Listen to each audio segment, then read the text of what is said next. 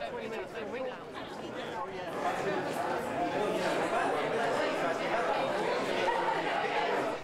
forget, you know, everyone's so busy enjoying themselves and bouncing about, you sort of forget, oh yeah, he's got 2 Oscars. We were very particular about where we were going to show our film first, and being at the London Film Festival for a film that is such a London movie. I mean, it's Simon Jordon, the producer, he's financed this film. It's London based, it's London money, it's London talent, it's a London story, it's set in London. It couldn't be more London orientated.